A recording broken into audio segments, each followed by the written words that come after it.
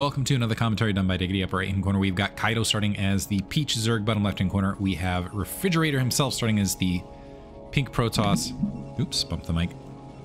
FridgeRaider, if you have been tracking absolutely all of my games, you'll know that he was part of the Infested Star League. Very active guy out in the community. Fun dude altogether. It was nice to actually finally meet him at the LAN. I wish I actually got more time with FridgeRaider in particular. Him and, yeah. Wanted to spend a good amount of time with him and Urbmon and Artosis, of course, and Jayun, because Jayun's an old friend of mine. I feel like I just didn't get the, yeah, it was like all business, all business. Oh well. Kaido is a guy that a lot of people had a massive amount of respect for, but I had not heard about him or his playstyle or really a lot about him up until the LAN. Primarily because he is known as a 2v2 player, primarily, but his skills in 1v1 apparently are quite formidable, and so much so that people were expecting him to go very deep in the bracket. And there was a question, even a question as to, okay, Striker's probably the best Zerg here, but Kaido arguably not that far behind. Got to co-cast with him, which was fun, and it was nice meeting him all together. It looks like Fridge sending out a pretty early scout after Pylon, dropping Forge, to make sure you can see whether it was an early hatchery or not, knowing whether it needs to dedicate 2 cannons or not. Looks like we had an overpool opposite side from Kaido, so Kaido playing it very, very safe. Which I think is wise actually on a 2-player map versus a Protoss player where you feel like you might have the skill edge, I think, because maybe feel like you can macro your way back in a little bit, but also get those additional Zerglings out just in case there was any sort of proxy hatch player, or proxy gateway play or anything like that. Fridge a little bit slow on getting these cannons up, which is Danger Town, considering the spawning pool is going to finish right this second. Usually you want that cannon down pretty rapidly, at least 2 to start. Looks like he's going to try to sneak it with 1. Some players have been able to sneak it with 1, a gateway blockade, and a additional press from here, but I kind of, as a FridgeRaider, playing a little bit risky, so it's just assuming, but he's gonna, this will pay off, because it's only going to be the 2 Zerglings, so it looks like he was going to wait and pull drones in case there were additional Zerglings, but this time confirming, yep, just 2. Excuse me. Getting the Nexus down behind it. Zerglings doing a pretty good job of zoning out, but no gas yet from Kaido, so it looks like he wants to go for a quick 3 hatch before gas play to follow up that overpool, and we'll see if he drones pretty heavily, grabbing the gas now at 247, which is a pretty good indicator that you shouldn't expect early aggressive Mutals play. 973 isn't out of the question, although it would come at the later gas take. You know that basically that layer tech's coming somewhat later down the line. It stacks up. You guys get what I'm saying here.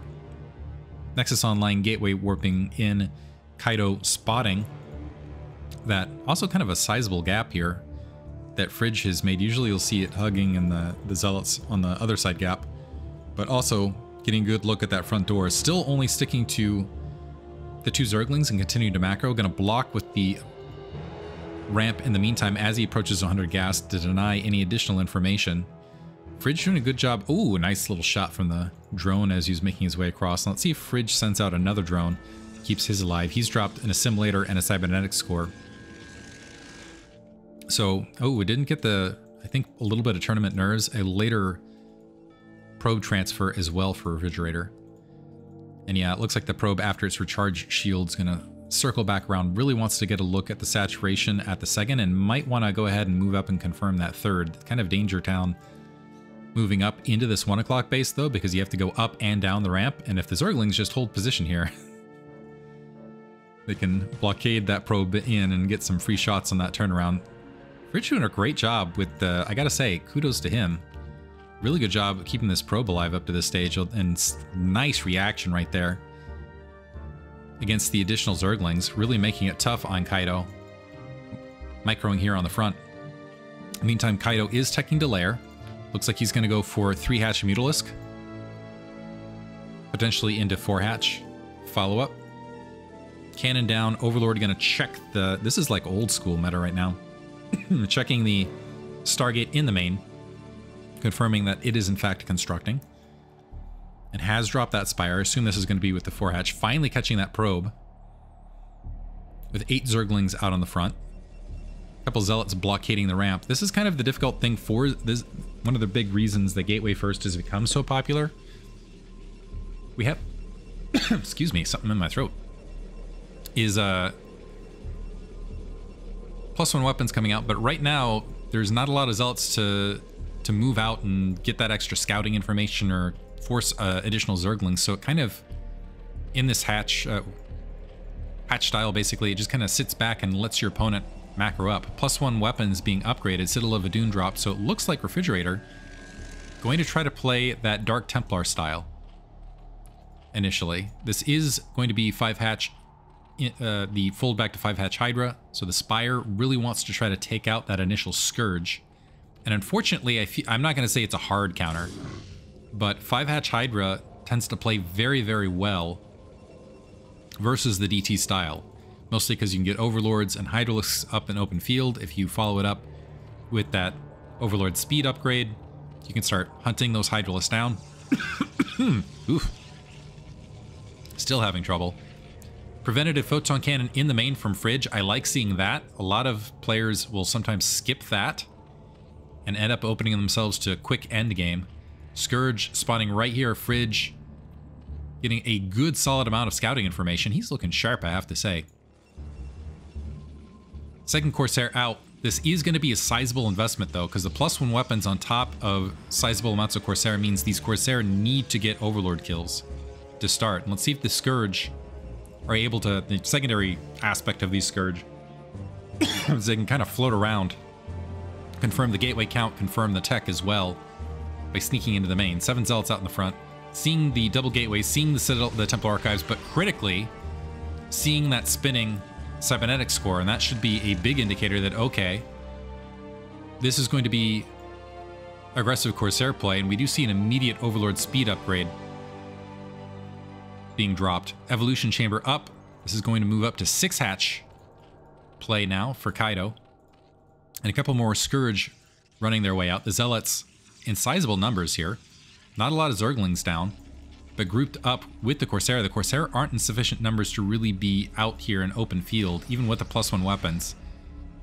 Yeah, ooh, he was lucky he didn't end up losing one right there. Yeah, it's just not enough to shred through the Scourge. 2 additional gateways being dropped. We aren't seeing, so we're seeing High Templar rather than Dark Templar being constructed. Maybe an adjustment to that scouting information. And the Corsairs, yeah, need to build up and sit back for the time being. The Scourge scouting the Zealots as leg speed kicking in. So Fridge kind of hitting an off-timing Zealot push. He doesn't have the same amount of Zealots he would have had he opened up Gateway First, potentially. But now moving out, only with 4 Corsair though, drawing the Scourge to the 1 o'clock, finding nothing there, so letting that happen, and there's just too many Hydralisks there at the natural expansion, and their range about to kick in. So these are well-protected Overlords for Kaido across the board, and nice Scourge follow-up there by Kaido, just really utilizing them to their maximum capability here. Now, unfortunately for Fridge, he's actually close to even on supply. And this is, again, why that Forge First style is really dropped out of popularity. This is right now, and look at the Scourge just really pinning. I think they might be on move command with these Zealots, tracking them down, and they're getting hunted now. Yeah, Kaido looking really, really sharp. I feel bad for Fridge, actually. I feel like if he had faced someone else in the bracket, he might have been able to sneak a win out of this. But right here, Kaido just responding beautifully across the board. Ahead in worker count, nearly ahead in supply. Picks off a Corsair right there, and now in a contain/bust situation. A decent Psi Storm, though, for Fridge. Another good Psi Storm, catching a lot of the Hydralisks. Overlord gets taken out on the front. Forge goes down. But now Fridge in a risky situation where he's got a lot of Hydralisks out, and he actually needs to push against this because Kaido's also taking this 11 o'clock base. The Zealots are marching out. Good split from Kaido. He's trying to flee. He's going to bleed some Hydralisks out of this, but able to rescue a good portion of them, although he didn't draw this group of Hydralisks far enough back, it looks like. Fridge out for blood. +1 weapons, +1 armor. Now upgrading at the secondary forge. I'm sorry, I'm gonna cough through this commentary for some reason. I had a cold earlier in the week, but I thought I was mostly over it. I suppose not. Robotics facility dropping. And now Fridge He's got a lot of zealots in open field, but he is yet to spot this additional base going up for Kaido. Kaido's already in an extremely strong economic position. Look at this drone saturation at these bases. I even missed some drones right there. Whoop, get them all. Fully saturated across the board. Few skirmishes in open field, but yeah, Fridge right now needs to press into this. I'm not sure that he just doesn't have the information because of those Corsair getting pressed out of the field. And so Kaido moving into a really smothering style here. He's got all sorts of Corsair. He's got the High Templar alongside.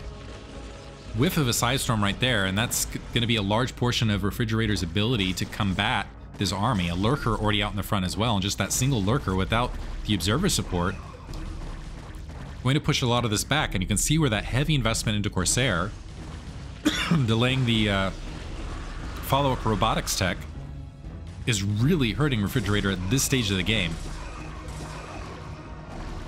Trying to draw, yeah, having to draw those zealots back because you recognize, despite actually having a decent attack troop to maybe engage this, knowing that that Lurker's there without the Observer support, having to draw back.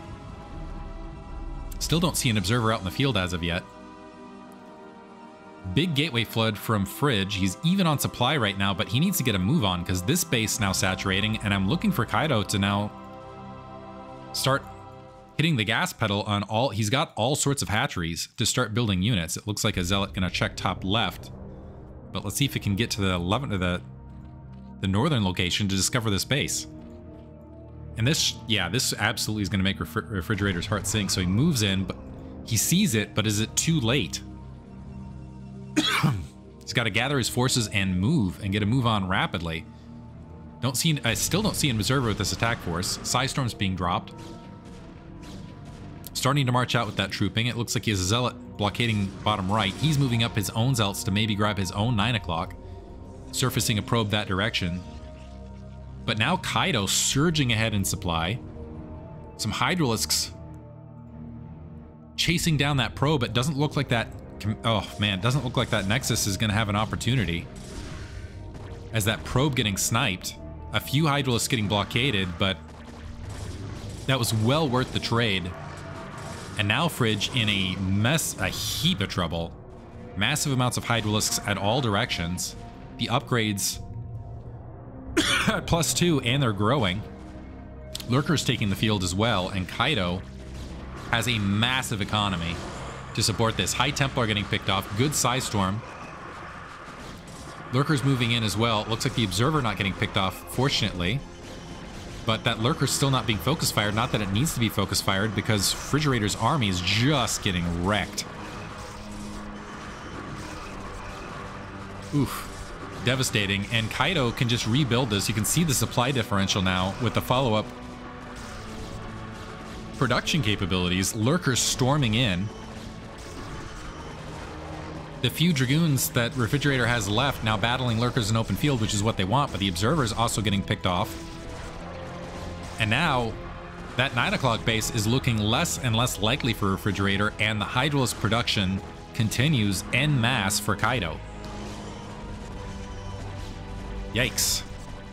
Looks like another probe was able to sneak out, trying to get a cannon up, but another attack trooping of Hydralisks able to sneak in, and Observer sweeping across, able to clean up the Lurkers, but not sufficient to keep those probes alive. The Observer's getting picked off once again. Fortunately for Fridge, there's no additional Lurkers here. But the Hydralisks now swarming the meager amount of Zealots that are out in the field. Also the Lurkers morphing to burrow the units out. And now Kaido with a massive supply lead, diving into the natural expansion. And Fridge, he's got 3 cannons and not a lot else, calling GG right there. Brutal. That's a skill win right there for Kaido. Refrigerator did not play poorly at all.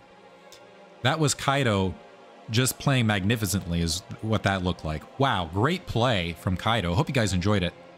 Thank you for listening.